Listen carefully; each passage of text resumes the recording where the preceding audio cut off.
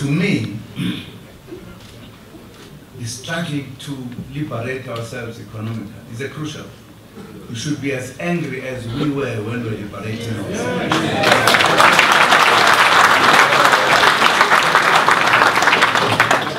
Now, you can't say democracy is the rule of the majority and be in the middle of it and don't use the majority.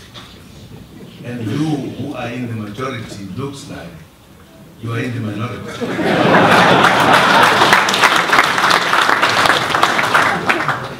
One of the things that we need not to be shy about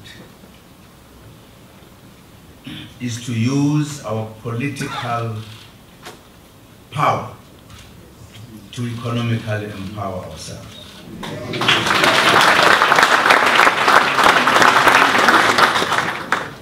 If we talk about the Johannesburg Stock Exchange today, only 3%.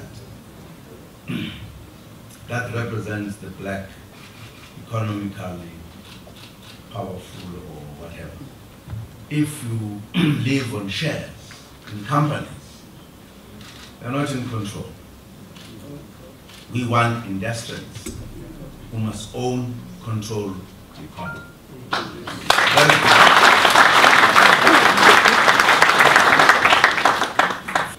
When I talk to South African business, I always say, one day I will be very happy to see a bank called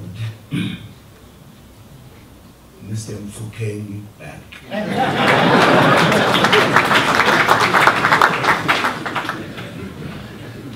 I don't know who was standard, who was the next. But I know Mfukeng.